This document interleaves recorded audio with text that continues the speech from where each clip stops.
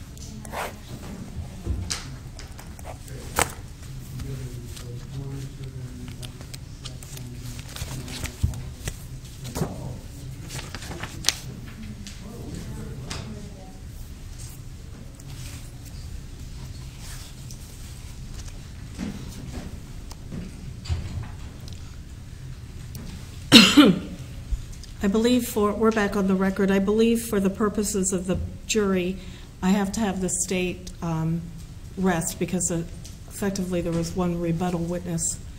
So they need to know that the state is rested, and then I'll give the closing argument instruction.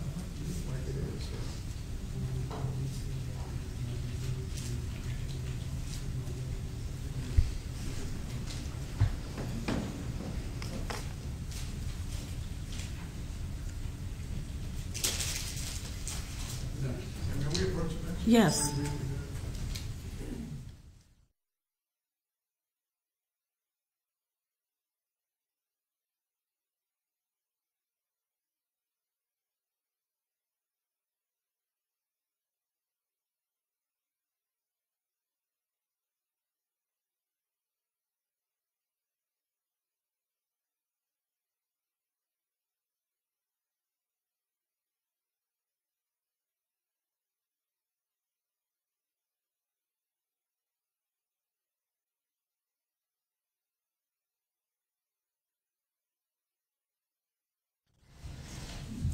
Okay, when we bring the jury in, if the state will rest on the record, and I'll give the closing argument instruction, and then you may proceed. We will take a recess an hour into your argument. Are we ready to bring the jury in? We are, Your Honor. Defense ready? Yes, Your Honor. Okay, thank you. Let's go ahead and bring him in.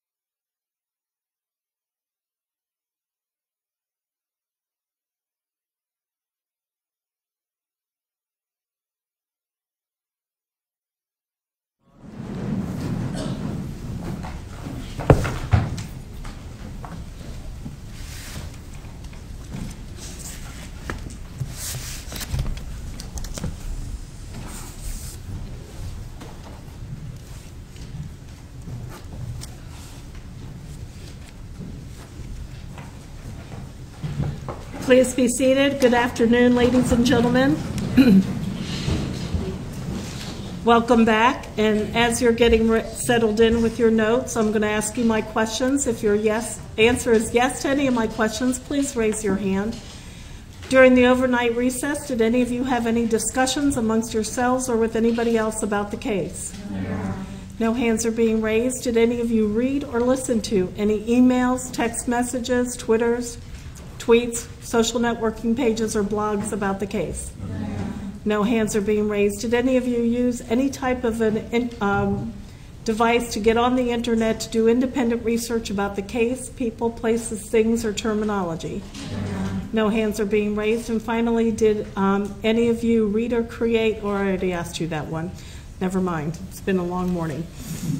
Okay, Mr. De La Rionda, the state rests? Yes, Your Honor. This time we'll announce rest. Okay, ladies and gentlemen, both the state and the defendant have rested their cases. The attorneys will now present their final arguments. Please remember that what the attorneys say is not evidence or your instruction on the law. However, do listen closely to their arguments. They are intended to aid you in understanding the case.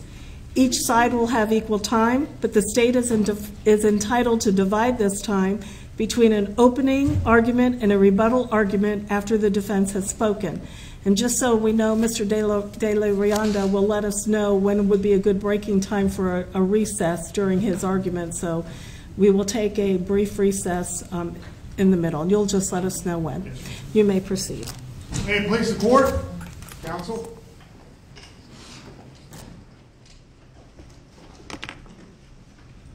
Good afternoon. A teenager is dead. He is dead through no fault of his own. He is dead because another man made assumptions. That man assumed certain things. He is dead not just because the man made those assumptions, because he acted upon those assumptions. And unfortunately, because his assumptions were wrong, Trayvon Benjamin Martin no longer walks on this earth.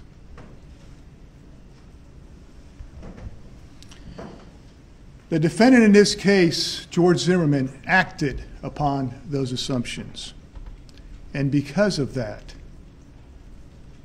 a young man, a 17-year-old man, a barely 17-year-old man, I think he was 3 weeks past his birthday, is dead.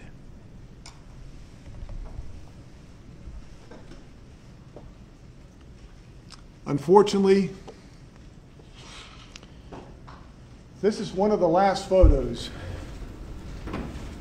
that will ever be taken of Trayvon Martin. And that is true because of the actions of one individual, the man before you, the defendant, George Zimmerman.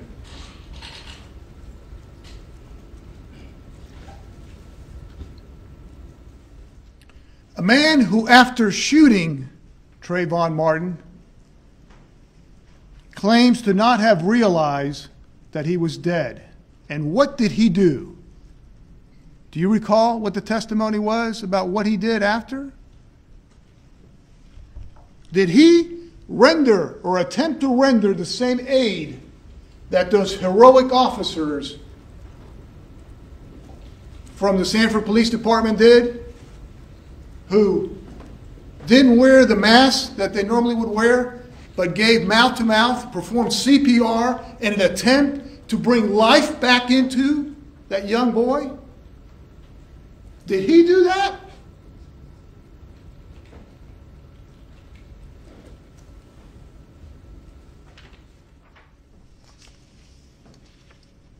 Recall also what happened when Mr. Manalo came out. And recall also what happened when the officer came out. And that they handcuffed him And recall what he told Mr. Manalo, please call my wife. And then apparently Mr. Manalo was taking too long or something. And he said, just tell her I killed him. Just kind of matter of fact.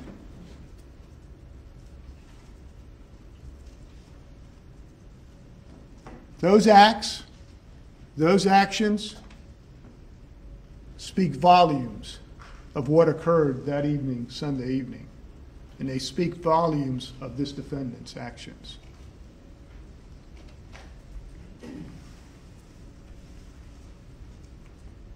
Sunday, February 26th, 2012, at 7:09 p.m. at the retreat at Twin Lakes Townhomes.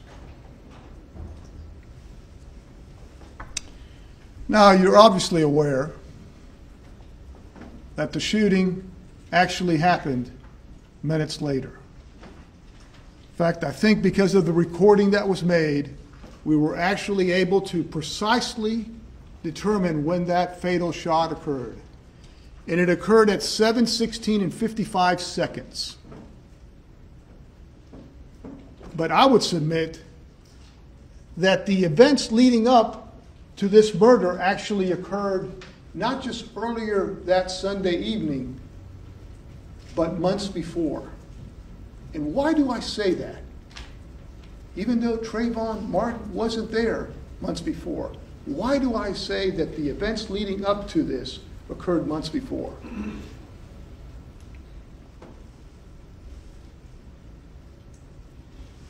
You recall the testimony of several people, but most importantly, the evidence you heard from this defendant's mouth when he was being interviewed by Investigator Singleton.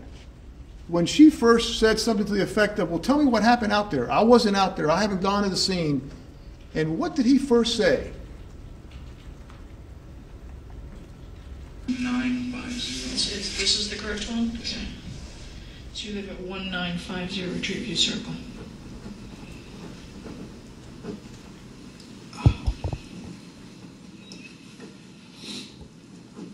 Okay. I'm just going to keep quiet, and you tell me the story. You tell me what happened tonight, okay? Just tonight.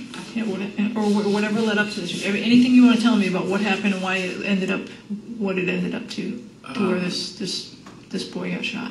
Okay. The neighborhood has had a lot of crimes.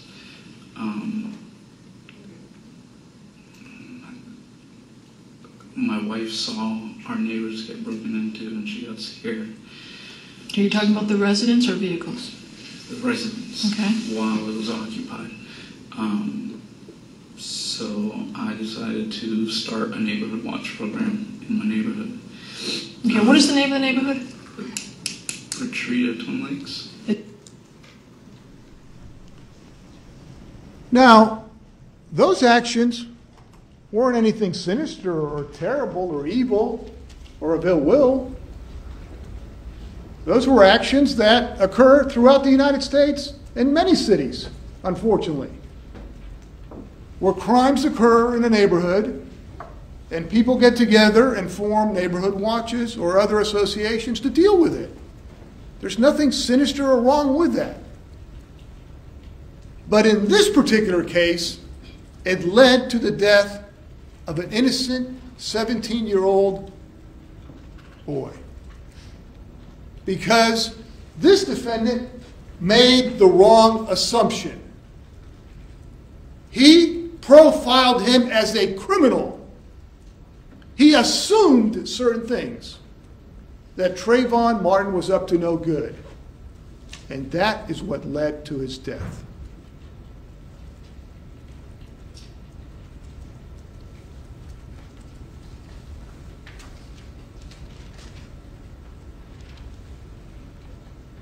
Trayvon Martin, he was staying. He was there legally. He hadn't broken in or sneaked in or trespassed. He was there legally.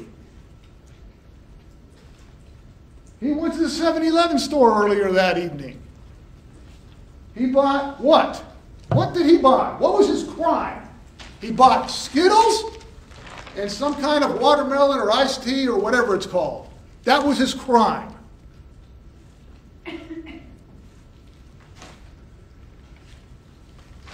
He had $40.15 in his pockets.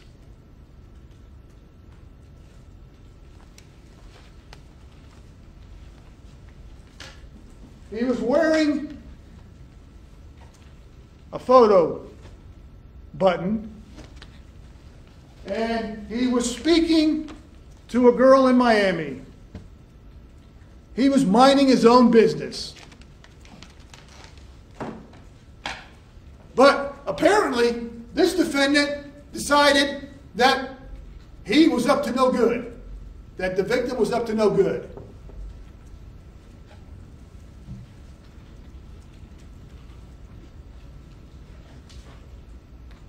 What had Trayvon Martin planned for that evening? To watch a basketball game with his younger, I guess you'd call him stepbrother or friend, the son of his father's fiance. That's where he was headed back home. You know, this wasn't at 2 o'clock in the morning or partying somewhere. Not that that would in any way minimize it, but he was just doing a normal everyday thing. He went to the store, got something, got some Skittles and some tea or drink, and was just walking back. Now it was raining. He was wearing a hoodie. Last I heard, that's not against the law. But in this man's eyes, he was up to no good. He presumed something that was not true. Now, what's ironic about this, neighborhood watch, and you heard from Ms. Dorville and you heard from officers, etc. Again, that's a respected thing that we encourage citizens to do. But in this particular case, he didn't even bother to find out if he thought he was up to no good. He called the police, the non-emergency number, but then he followed him. He tracked him. Because in his mind, in the defendant's mind, this was a criminal. And he was tired of criminals committing crimes out there. Again, that's not a bad thing. It's good that citizens get involved. But he went over the line. He assumed things that weren't true. And instead of waiting for the police to come and do their job, he did not. Because he, the defendant, wanted to make sure that Trayvon Martin didn't get out of the neighborhood. You might recall the prior testimony about the prior incidents. What happened? They would commit some kind of crime, apparently, and they would all flee. By the time, I think there was one guy that was caught, but the rest of them would flee. And this defendant was sick and tired of it. So that night, he decided he was going to be what he wanted to be, a police officer. Now, police officers are trained. Recall one of the questions that was asked of Investigator Serino by the defense. Sir, if you were driving by and somebody was in the front yard and maybe looking through a window, wouldn't you stop at your car and kind of investigate that? His first, my recollection, is that his answer was, I would think maybe he lives there.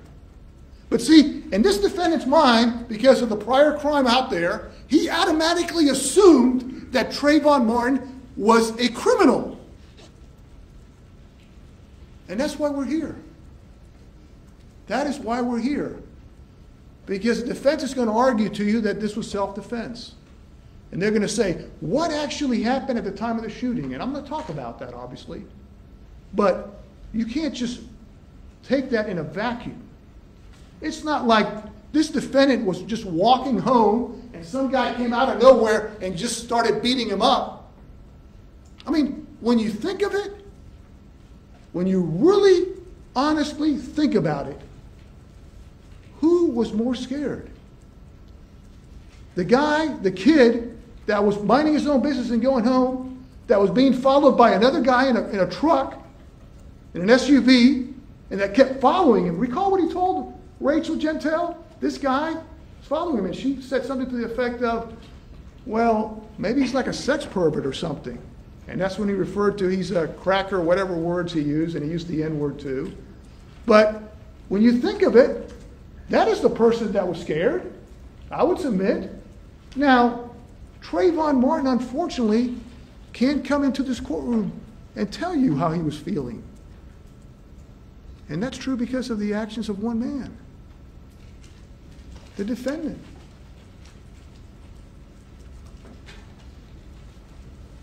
Let's talk about the defendant that night. No dispute that he lived there at Retreat at Twin Lakes. No dispute that he was part, I would submit he was the neighborhood watch. But again, that's perfectly good. That's a good thing. But he was upset that burglars got away. That's also a good thing. That's good that people get involved. And apparently, according to his statement, he was driving to Target. Now, he's driving to Target, it's raining, and what does he do? Okay, he calls the police suspicious, but then he tracks this guy down. He tracks Trayvon Martin. He doesn't just call the police and, okay, stay in your car. He keeps following him. And then he goes even further. He gets out of the car. So he sees the victim, he's suspicious of the victim, and then he calls 911, non-emergency. Now, all those actions, no crime's been committed there. There's no crime right there. But it's important to realize this is what led to Trayvon Martin being dead.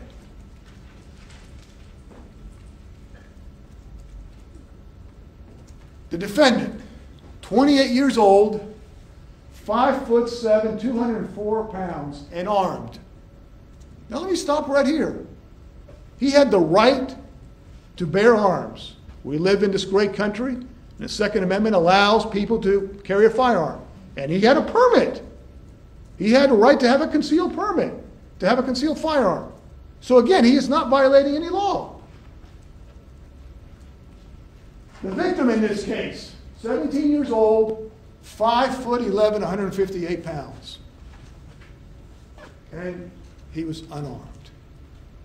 Well, I guess if you would consider Skittles or the tea a weapon, and I'm not trying to make light of it, but the defense is saying, oh, it's that concrete, you know, like, and we'll talk about the concrete. But what started this? Assumptions. Incorrect assumptions on the part of one individual. And again, that's the last photograph we have of Trayvon Martin.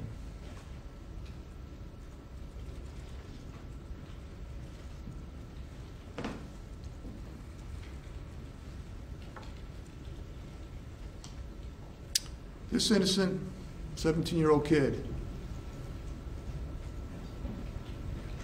was profiled as a criminal.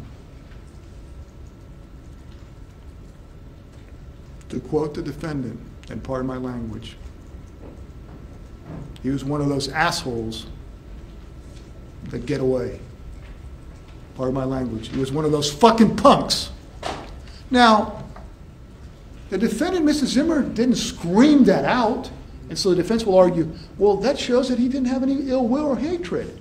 No, I would submit to you that he uttered it under his breath, and that itself indicates ill will and hatred, because he was speaking to the 911 or non-emergency person.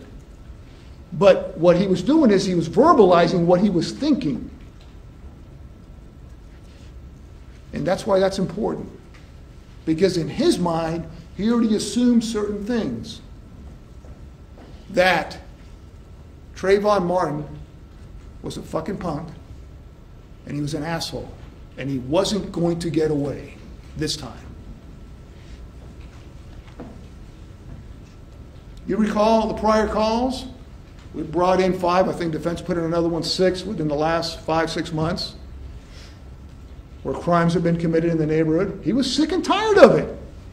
But the law doesn't say, okay, take the law into your own hands.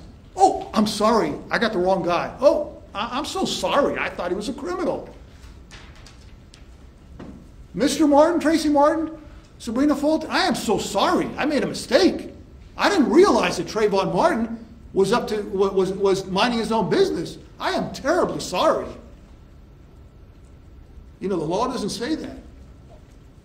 The law talks about accountability and responsibility for one's actions. And that's what we're asking for in this case.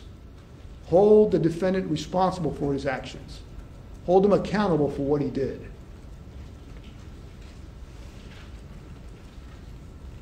Because if the defendant hadn't assumed that, Trayvon Martin would have watched the basketball game.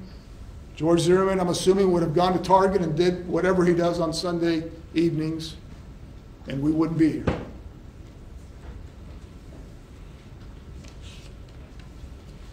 The law doesn't allow people to take the law into their own hands. It doesn't allow, quite frankly, even the police to take the law into their own hands. The police had gotten called out there, they would have done, they would have, okay, what are you doing here? Can I ask you what you're doing? Do you mind telling me? And under the law, they're allowed to ask somebody that's walking the streets. The person can ignore them or not. That's not a crime. Most people say, listen, I live right, I'm right here, I'm going home. You want to come? But this defendant didn't give Trayvon Martin a chance. Recall the testimony of this defendant in terms of the interviews, and I'm going to play certain parts for you. But recall how he says that at one point that Trayvon Martin is circling his car? And my point in saying that is, number one, you've got to determine whether that's true. But let's presume that part is true. And he says he's got something in his hands. Why does this defendant get out of the car if he thinks that Trayvon Martin is a threat to him? Why? Why? Because he's got a gun. He's got the equalizer. He's going to take care of it. He's a wannabe cop. He's going to take care of it. He's got a gun. And my God, it's his community. And he's not going to put up with it. And if the police are taking too long to respond, he's going to handle it. Now, did he go over there and say, I'm going to kill this kid? No. This isn't first-degree murder. It's not premeditated. But his actions resulted in the death of a 17-year-old boy. Did they not? I mean, do you have an innocent man before you? Is it really self-defense when you follow somebody? First of all, when you profile somebody incorrectly, when you automatically label him a criminal because he's acting in your mind, and in his mind, as suspicious, because he's wearing a hoodie, because it's raining and he's walking the streets or not walking fast enough.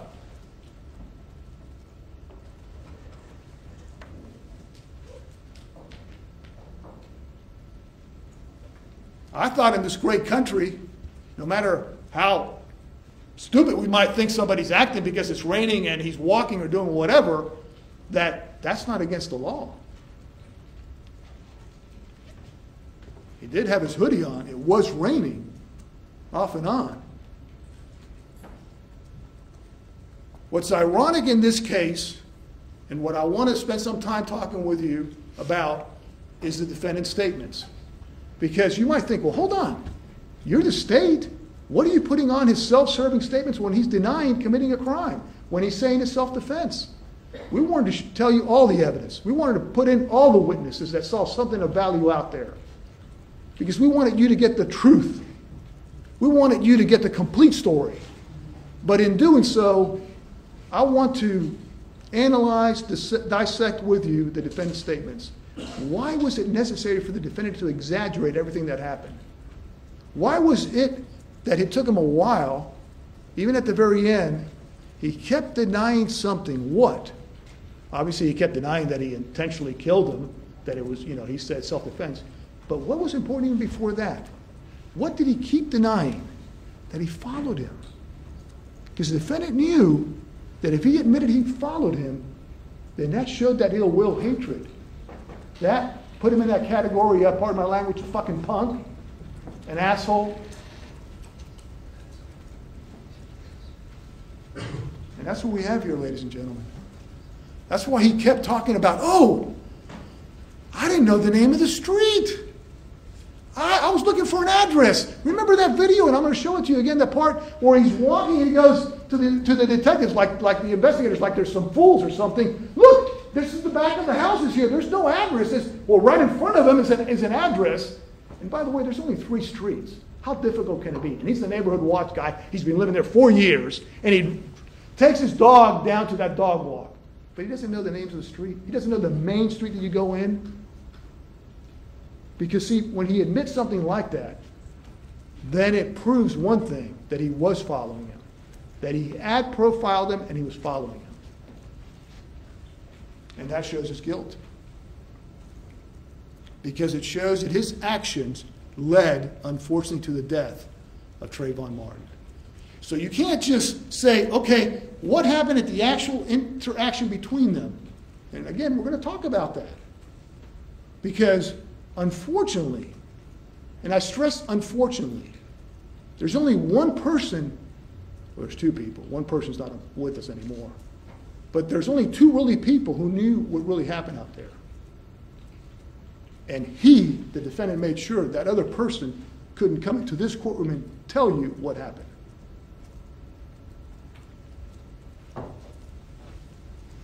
He, the defendant, silenced Trayvon Martin. But I would submit to you, even in silence, his body provides evidence as to this defendant's guilt. And why do I say that? Because from DNA, from lack of blood, other stuff, his body speaks to you, and even in death, that, and it proves to you that this defendant is lying about what happened. Do you recall one of the things we talked about at some point with one of the witnesses, I think it was Dr. DeMaio, a very impressive, distinguished doctor, about this photograph the defense keeps parading? Recall what I did? I said, what do you expect? Blood. And I'm going to show you the photographs. Not just at the medical examiners because they're saying, oh, that Dr. Bao, he's incompetent, he didn't know what he was doing. No, I'm going to show you the photographs at the scene, which show what? No blood in his hands. Now they're going to say, oh, it was raining that night. Wow. And I guess the blood on the defendant's head just stuck there, right? But on the victim, it just kind of vanished. Can't have it both. Can't have it like that. See, because what's important is the defendant, in an attempt to convince the police that he was really shooting this man, this boy, in self-defense, he had to exaggerate what happened. That's why he had to at some point say, oh, he was threatening me. It was almost like the levels of fear escalated. And we'll talk about that. How he was, then, originally he hit him, and then he got him on the ground, and then there was a struggle, and then he got the upper hand, and then, let's see, it got worse, and then he threatened to kill him, and then he put his hand over his mouth, suffocating him, and then he pinched his nose, and then he went for the gun. See how he's exaggerating everything? Oh, you don't believe this stuff? Well, hold on, it was even more dangerous. Because you know why? This defendant, as you heard, has studied the law in terms of what's required for self-defense. And he's got all those bullet points in terms of what's required.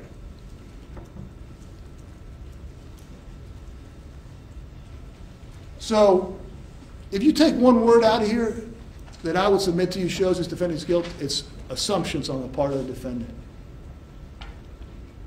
The defendant assumed that the victim didn't belong at the retreat of Twin Lakes, didn't he? That the victim was committing or about to commit a burglary. He assumed and he profiled the victim as a criminal.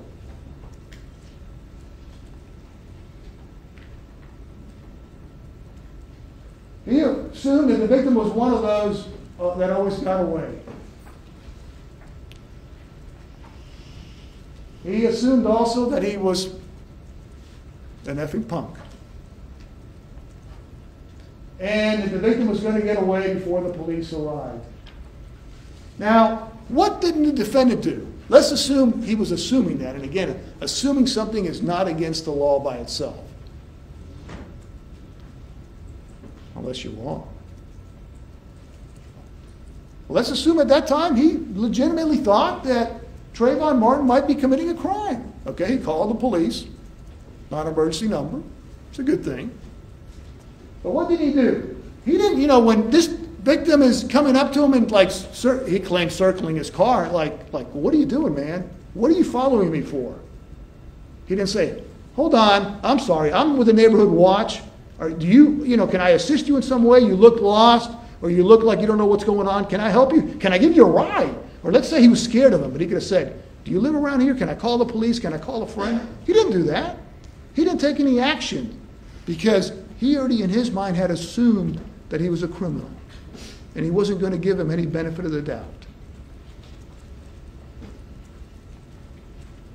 Did he roll down the window and identify himself as a neighborhood watch? Just say, listen, I've called the police. I'm not a bad guy. I'm not a pervert. I'm not following you for anything, whatever your name is. But you mind waiting? The police are on their way. They're going to be here in about 30 seconds or a minute. Sometimes they take a little bit longer. But would you mind waiting here? I'm a little suspicious of what you're doing. Would you mind waiting? He didn't do that. Did he wait for the police? No. Did he wait inside his car? No. Did he let the victim know he wasn't a weirdo? No. So let's talk about weighing the evidence. In terms of what the instructions, the court will give you an opportunity to see and know. Were the answers that the witness gave straightforward?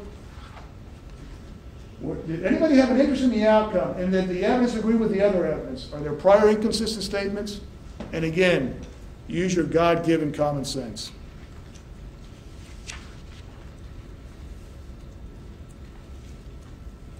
What do we have here? Really, what does it boil down to? You heard a little bit, and we put evidence of the fact that the defendant at one point wanted to be a police officer. I've been in law enforcement 30 years, prosecutor. There's nothing wrong. That's a good thing. We ought to encourage people to be police officers. That's an honorable profession. He applied in Virginia, didn't get in, and then he's doing other stuff. He's taking criminal justice credits. That's good.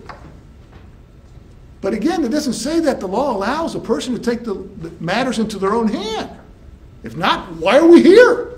Why do we have courtrooms? Why do we have jurors?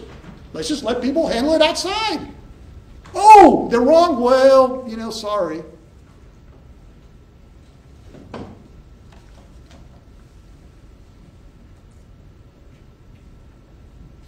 So I want to talk about the witnesses.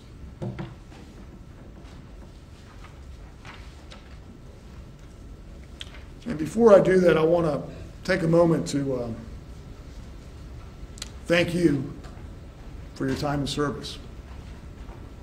I think we started over 4 weeks ago in this process that we're also fortunate to be able to live in, live the Constitution in terms of asking people to come from their everyday lives and give up a lot from work and from family to serve as jurors.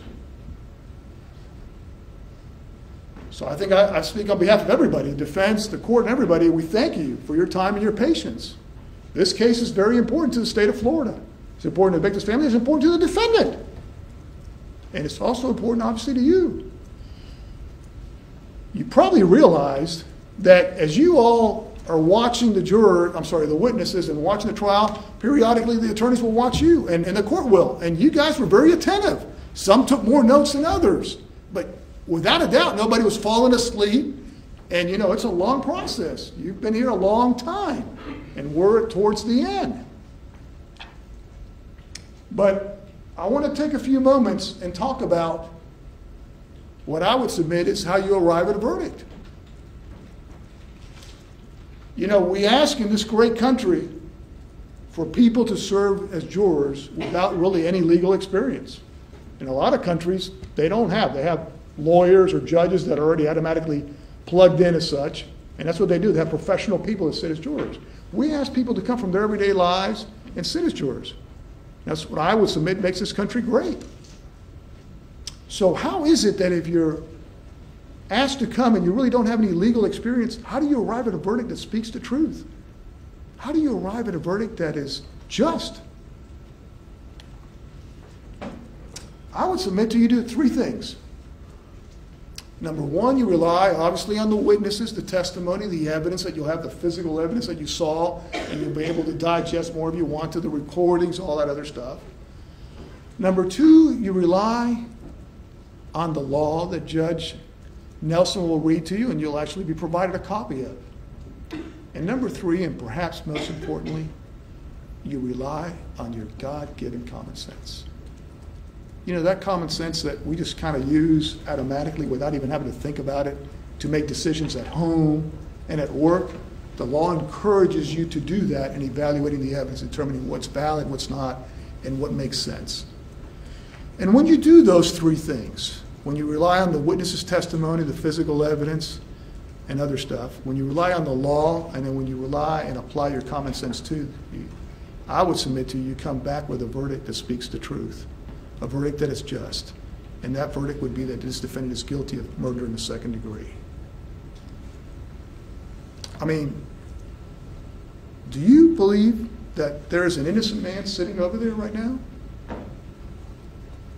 Do you believe that he just assumed something, but he kind of overreacted a little bit, but you know, it really wasn't his fault that Trayvon Martin is dead?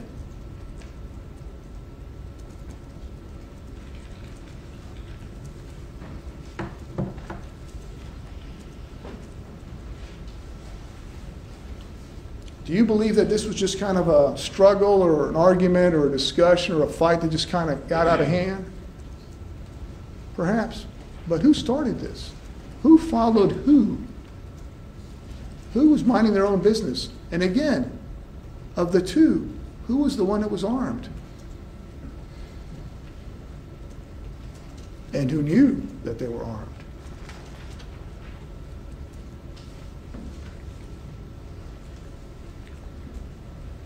I hope you can see that from there. And I've got it right here too. It's a timeline, and it's going to kind of tell you a little bit about what happened there. It's a timeline showing the phone call, and you'll be able to take it back there. It's in evidence. But it's a timeline showing the phone call between Rachel Gentile and Trayvon Martin. There's two parts to it, and it's color-coded. Hopefully we've made it fancy so you all can decipher it. You know, I'm old and I'm getting used to now the computer systems, but hopefully it makes sense. And what you also have is you also have George Zimmerman's call, so you have the exact time in terms of the length of the call. Then you also have it broke up originally with, as you recall, Ms. Gentile talked that she lost contact and then she got it back up. And then you have Ms. Lauer's call, and that's why I was able to tell you unequivocally as to when the gunshot occurred. Because we were able to time when Ms. Lauer made the call, and you hear the gunshot, unfortunately, in that call. And then you have other calls too, Ms. Serdaika that you heard speak, and then you have when Officer Smith arrived at the retreat of Twin Lakes, and you have Mr. Good's call. So I would submit to you that's relevant in terms of establishing the timeline as best we can as to what occurred. Now, are people off, you know, by a few minutes possibly, but the phone records don't lie. Because my recollection was that we spent, I think, half a day one day and possibly half a day the next day hearing from one witness. Her name was Rachel Gentile. Now, this young lady, I would submit to you, is not a very sophisticated person. She's not the most educated, but she's a human being, and she spoke as best she could. You know, she happens to be what? Haitian or of Haitian descent, and, you know, made a big deal about, oh, you can't read cursive. Yes, you can, unfortunately. She's what, 18, 19? But did what she tell you as best she could, and maybe her English wasn't the best, maybe her speech, her language was a little colorful. I think she referred to me as that bald-headed dude and referred to other phrases to describe other people. But did she speak the truth? Because when you think of it, she was the person that was speaking to the victim. And really, the conversation that she had with the victim, nobody would know whether she's telling the truth or not other than her. I mean, we have the phone records that established it, that there's no dispute that they were talking. But what I'm saying is, she didn't have to, she could have embellished, she could have lied about what the victim said, and when she referred to the guy that was following him, that creepy guy, when she said to him, he's probably a pervert or a sexual something, why is this guy following you? And Trayvon Martin said he's what, a white ass whatever cracker or whatever. She didn't color it. Yeah, when she talked to the victim's mother, she didn't use that language, but she didn't come in here and lie to you about that. I mean, she could have, and nobody would have known the difference. It wasn't like her conversation was being recorded. But see, her use of colorful language doesn't mean that her testimony is less credible, just because she's not a highly educated individual.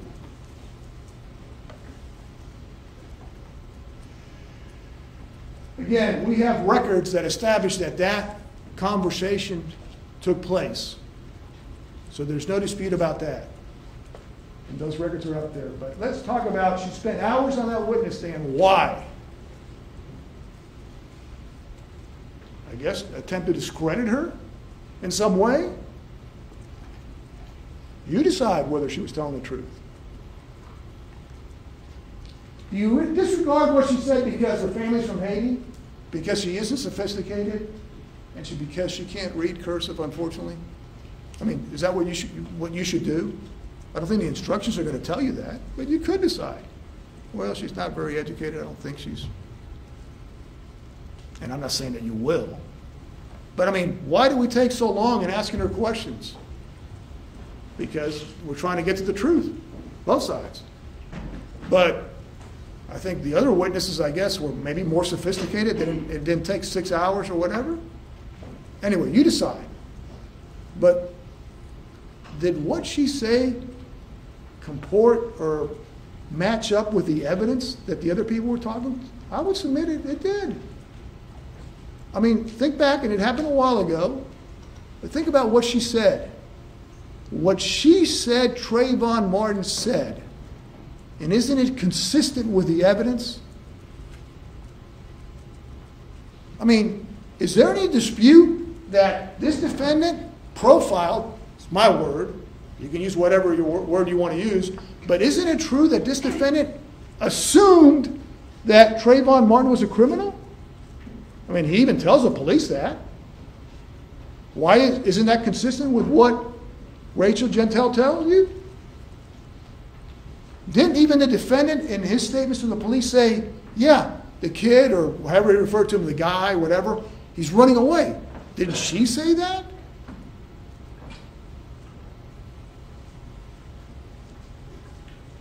I had a dream that today a witness would be judged not on the color of her personality, but of the content of her testimony. On the content of her testimony. Just because she's got a colorful personality, just because she referred to me as a bald-headed dude or whatever, that doesn't mean her story, her statements aren't accurate.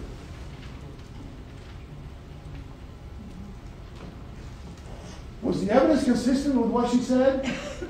Wasn't she on the telephone with the victim? Isn't it true the defendant was following the victim? Didn't the victim attempt to get away? Didn't the defendant confront the victim?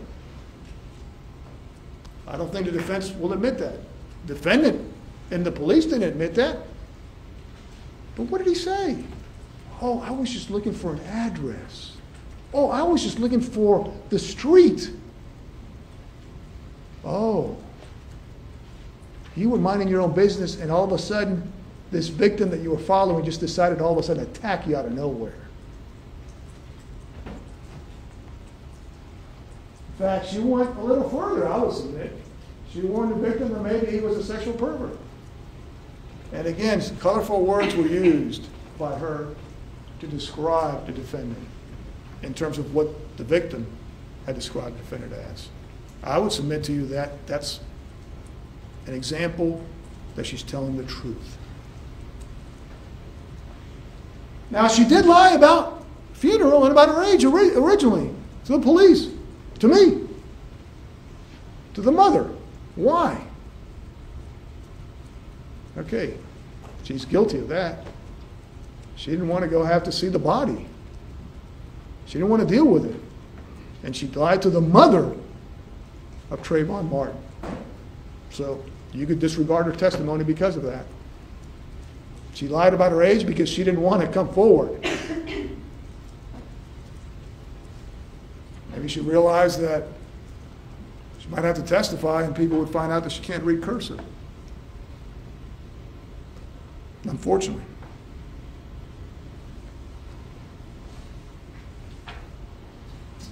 We have the defendant's non-emergency call. No dispute about that. That's recorded.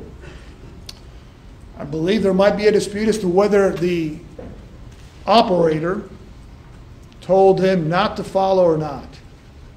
You decide.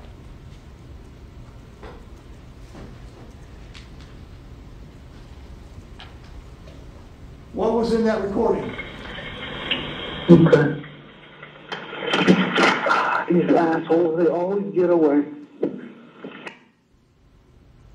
Why was it necessary to say that under his breath? Doesn't that kind of demonstrate what the defendant was feeling at the time? I mean, that wasn't information that he was providing to the operator, like, okay, he is pardon my language, an asshole, so when the officer comes, he can go, pardon my language, asshole, where are you? That wasn't a description so that the officer could identify him, was it? Why is he uttering that word? Other than that's how he feels. Now, defense may get up here and tell you, oh, he was just angry.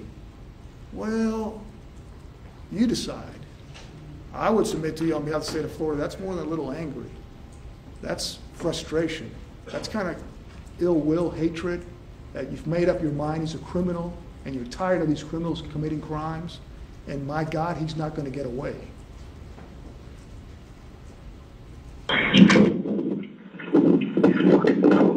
Are you following him? Yeah. Okay, we don't need you to do that. Okay.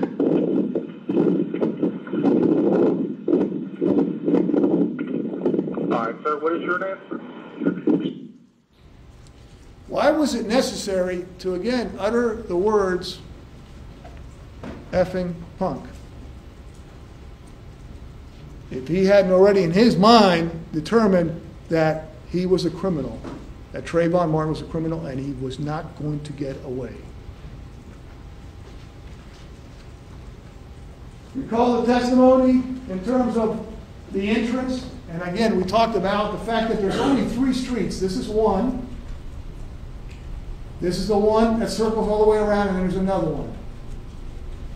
But of course, he claims to not know the street that he comes in every day, in and out, Twin Tree Lane, right here. He claims to not know that street.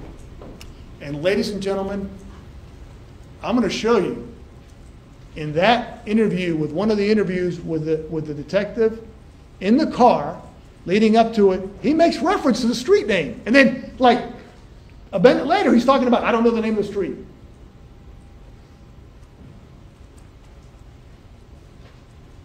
He inadvertently let out that he was aware of that street, because he let out that that was a lie that he told the police so that it would justify why he is following, why he is profiling, why he is tracking a young man. And again, that's just a close-up of where this happened right here. You obviously are very well familiar with it, and we've got some more exhibits for that. We have Miss Lauer's call, the 911 call. And really, Miss Lauer, what did she say? She didn't see anything. She stayed inside. I think at some point in that phone call, she's telling her husband to be, I think they're married now, Jeremy Weinberg, Jeremy, get away from the window and do something. Don't go out there. But the bottom line is, she recorded it. But what did she say? Before the actual recording, before she called the police, she heard something going on out there. Because, see, this wasn't like the defendant claims that out of the blue, the victim just kind of attacked him and knocked him to the ground and they just started beating him. No, this started, I would submit, further down, but it didn't start right at the T where the defendant claims it occurred.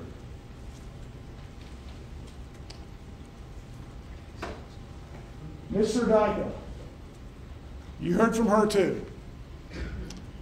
And we've got the vantage point in terms of there, where her place was. My recollection was she's got a cat, I think his name was Leo, who's got the ledge there, and she was kind of looking out, and she was reading. At some point she got up, she looked. She had a good vantage point. She did observe something. And what did she tell you? That in her opinion, based on what she saw, she thought the bigger man was on top. And she told you that the voice she heard, she thought was of a child versus an older person. Now, is she an expert? Had she ever heard these voices before? No. She's just telling you what she believes. Just like you've had a bunch of other people come in and say, oh, that is George Zimmerman's voice, and that is Trayvon Martin's voice. You decide. But she told you as best she could what she observed. And what's consistent in terms of what she observed and what happened.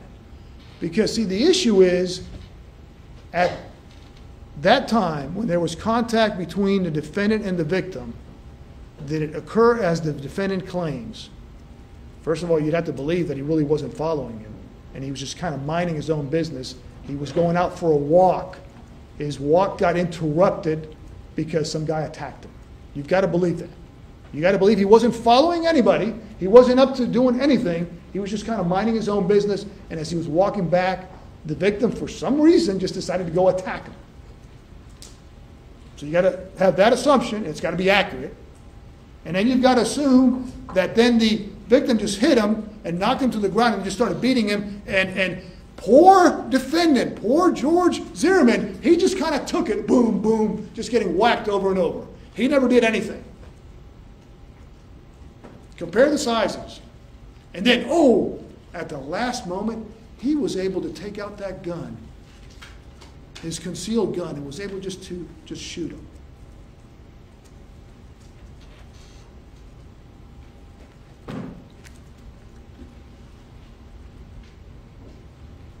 You have the testimony of John Good, who did call 911, and the time frame is important in terms of when his call was made. I think in opening statements, the defense told you that, represented to you, that he is the eyewitness. He is the crucial eyewitness. He's the only eyewitness. I'll beg to differ, but again, what's important is what you think. Let's talk a little bit about John Good. What did John Good tell you? He saw what he believed was the victim on top of the defendant. Now, he did not see the shooting. He saw prior to the shooting. I would submit to you, when you kind of put all the witnesses together, that there wasn't just like the defendant knocking the victim down to the ground and then just staying on top of him and beating the hell out of him. I would submit to you that there was contact between them, that there was a fight, there was a struggle. Ironically, of the two, one of the individuals is the one that's had, what, 18 months MMA fighting? Oh, but of course he's just a pudgy, overweight man, is I think what Mr. Pollack said. He really didn't progress beyond the first level, but he's the one that's had MMA training of some type. But anyway, they interacted, they rolled around, and they fought. But again, you can't just take that in a vacuum. Why did this occur? What led up to this? And at the time of the shooting, was it necessary to shoot him? Well, the defense is going to parade the photographs of the injuries.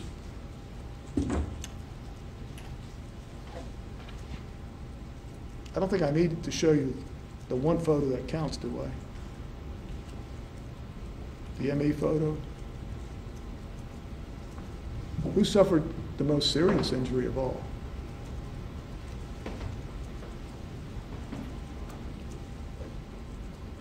You heard from Ms. Bahador. What did she tell you? Oh, I apologize. Mr. Good.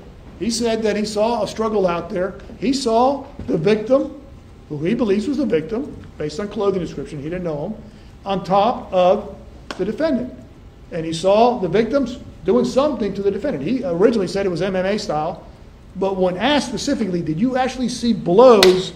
He said, no. I saw movement there. He may have been hitting him, but I don't know. What's also very important about what Mr. Good told you? He told you that he could not see the defendant's hands. So did the defendant have the gun out at that point? Was he trying to get it out? And was Trayvon Martin at that point, which is about, what, 25, 30 seconds or so before the shooting, was he trying to protect himself from that gun? Is that what the struggle was about? that at some point this defendant had the gun?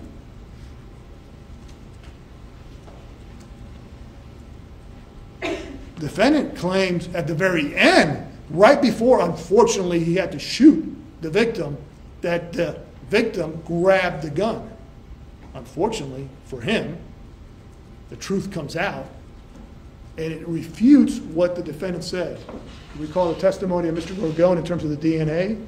There wasn't any on the gun. Recall what he told his best friend, Mr. Osterman, what the defendant told Mr. Osterman, not like a month later, that same evening, meaning the morning after, when he picked him up at the police station and drove him to his house, that the victim had grabbed the gun. Not the holster, grabbed the gun. Excuse me, in fact, Mr. Osterman told you he wrote a book about it with his wife. Miss Bahadur told you that she heard something out there. I think it was either Miss Bahadur or Miss Serdaika heard something like no. I think that kind of matches up with what Rachel Gentile told you about, like, get off of me or something to that effect. Again, you all took great notes. I'm sure you paid attention to when the witnesses were out there. So I'm not going to cover every little minor point, but it's consistent with what Rachel Gentile told you. And she described, my recollection was that she described, she lives right here at 2841, she described movement this way. Was the victim headed home, as Miss Gentile told you? And I need to show you the bigger diagram, because you know what's ironic? Is recall, even the defendants from the defendant's own mouth, that they always got away in this exit over here, the other exit, and the victim, you might recall, was staying right here. Was he headed there and did the defendant kind of cut him off? But it's consistent with what Miss Bahadur told you in terms of from her back, left to right. And what did she see? She saw them struggling. That is, defendant and the victim struggling upright. Defendant claims that Trayvon Martin is the strongest guy in the world because he grabbed him, picked him up, and then transported him, what, 20 yards, 30? You saw the pictures, and I'll talk about the diagram, but he claims that he pushed them, or pulled them all the way over here. Recall where all the items are in connection to where the victim ended up?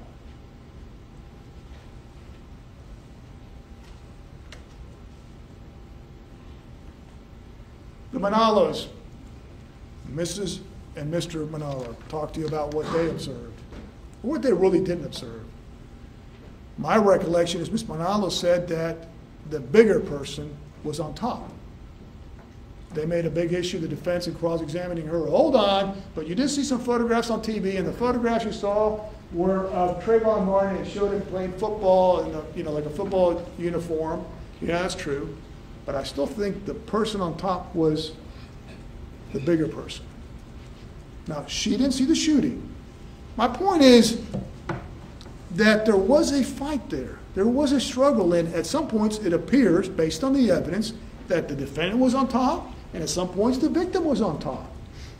It's wrestling, struggling, whatever you want to call it. But why did it occur? Why did it occur? If you believe he's an innocent man, then you believe that the victim just decided to come up and just smack him. Smack the defendant, and the defendant fell to the ground, and the victim just started beating him up for, we don't know, but for some reason. And that the defendant really wasn't following him. The defendant really was just kind of walking back to his car. The defendant was truthful when he was telling the police that he was just kind of trying to find out what the address was, or he was trying to find out what that street name was.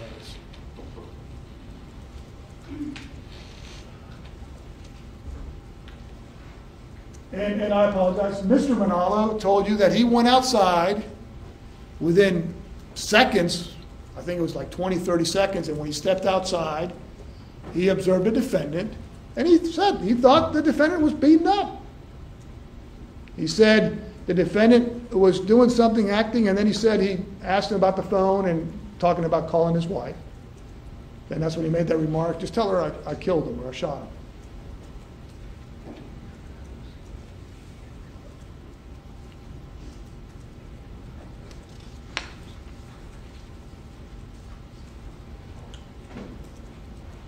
Now you might be thinking, well, hold on, if there was a fight, if there was a struggle,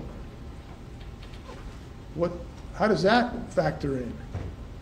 Well, and who started it? Who was following who? Who was chasing who? Who had the right if they were being chased? Does the defendant have the right to self-defense? I'm sorry, does the victim? When he's being chased by this person? You'll hear the facts in this case, and you'll hear in terms of whether the defendant was chasing him or not.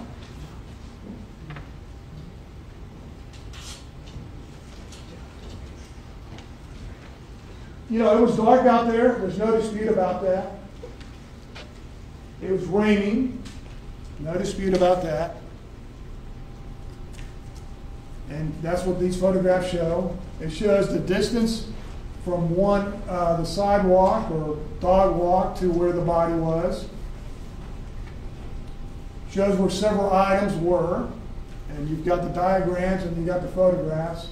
One thing I would submit that these photographs show is the absence of blood on that sidewalk. The other big thing is, if the defendant was really having his head bashed in, as he claims to the police, and he has some injuries to the back of his head, and we'll talk about that, but I think they were, what, centimeters or less? Why isn't his jacket all torn up? Or at least scratched up? If he was being picked up over and over, why is his jacket all right, the back of his jacket? You think about that? Or is he exaggerating what happened? Flashlight, that was with the key ring, and that's the one that was still on. Stage Exhibit 10 showed another angle in terms of the evidence out there. In terms of there apparently was some slope, and we'll talk about the significance of that, because based on what the defendant told the police. And again, this is showing Stage Exhibit 15, so the body was covered up. That's the other flashlight that the defendant had, and I think he told the police that it stopped working or something. If you want to, check again his statements to the police. Was he carrying it in one hand? Why was he carrying it in one hand? Okay, I guess he took it out there to see, tracked down Trayvon Martin, and then it just stopped working, so he didn't put it in his pocket. I guess he was carrying his hand.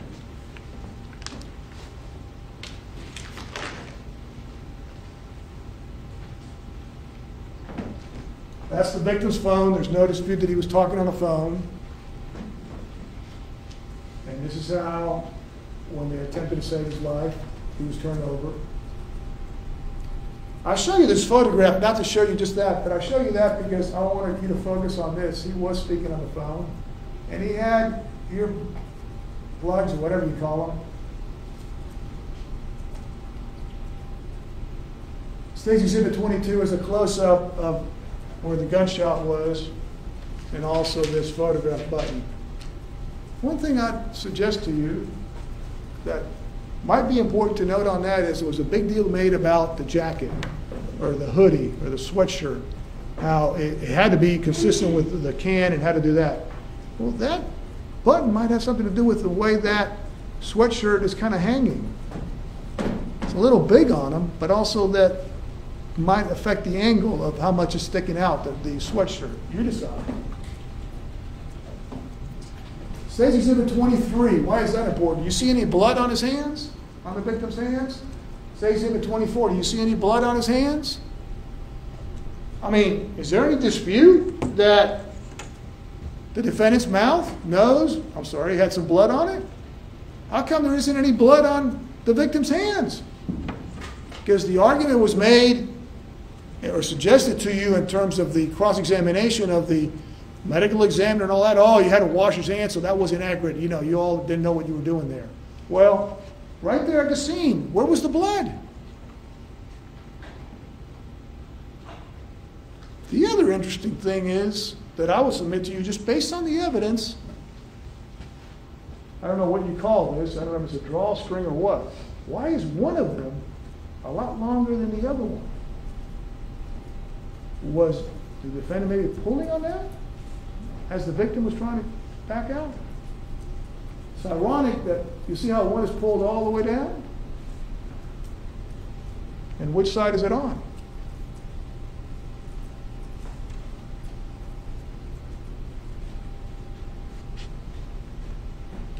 State's Exhibit 29 just shows some of the other exhibits out there. State's Exhibit 33, I put this in here because I thought, and we talked about it, I believe it came out during the testimony, that there's a street address right there. That's where the defendant claimed he didn't know, A, the street name, or he couldn't find an address. Even though he's lived out there 4 years, he takes his dog out there, or dogs out there to walk, but he doesn't know that there's street addresses, because this isn't just like some fancy or just regular neighborhood that all the houses are different. These are kind of cookie cutter. They're all the same. But he didn't know there was addresses out there, so that's why he had to walk that long distance to find the address or find a street for the police to aid him. State Exhibit 36, those are just some daytime photographs kind of showing you the area in terms of what happened out there.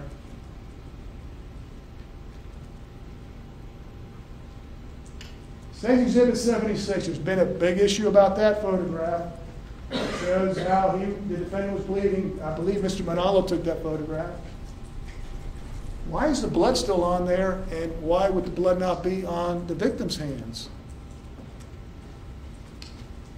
It's interesting, too, the direction of the blood, and we'll talk a little bit about that in terms of what happened. State Exhibit 77, this is again Mr. Manalo before the police got out there. Where are the victim's hands? But under his body? What did the defendant claim to you? He used police jargon in terms of suspect and, well, the police, of course, they always spread out the arms, the hands, to make sure there's no weapon there. Because he's trying to tell the police that what happens is he was scared, and he at one point said, oh, I thought he had something in his hand, so I was checking for that weapon. That's what I was doing. Well, it's inconsistent with the physical evidence out there. Now, defense may argue, hold on, didn't Dr. DeMaio say that you could take out a person's heart and then they could live for 15 seconds and that the person could kind of walk or do all this other stuff?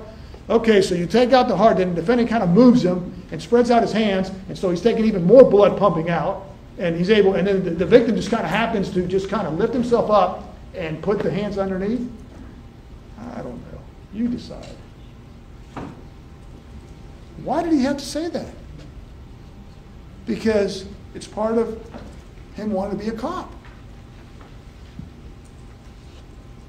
And that's what police officers do. Even when they shoot somebody, they usually handcuff them. Even if the person is dead, I mean, they handcuff them just for security purposes.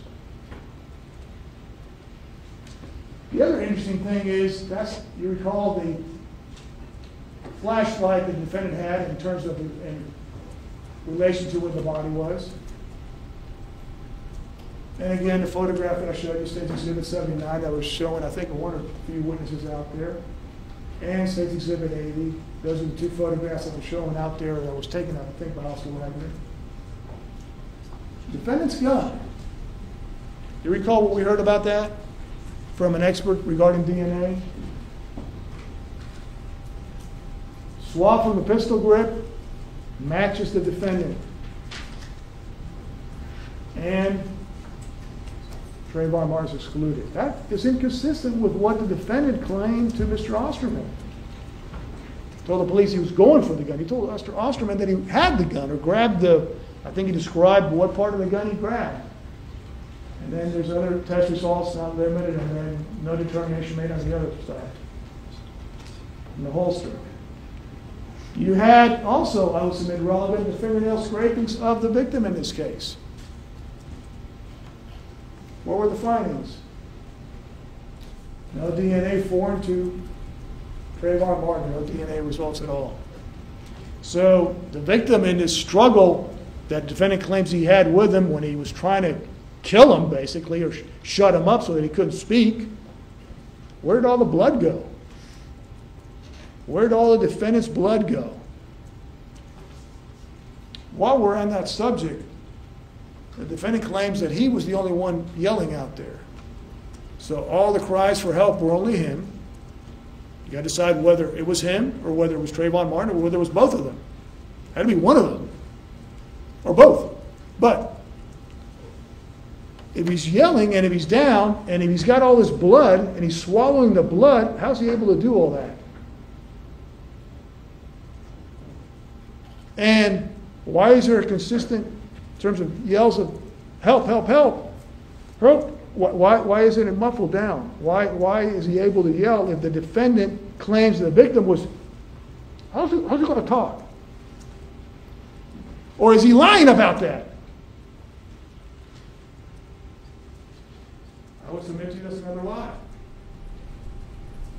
You saw that the hooded jacket was checked, and I'm just giving you very quickly the DNA results. You've got an exhibit there that's got them all in there. But just to demonstrate to you how thorough the investigation was in terms of the Florida Department of Law Enforcement doing their thorough analysis of the case in terms of the evidence. Remember, we take a, I don't know how far we've gone. If you're ready to take a break, we'll take a 15-minute recess. Ladies and gentlemen, please put your notepads face down on the chair and follow Deputy Jarvis back into the jury room.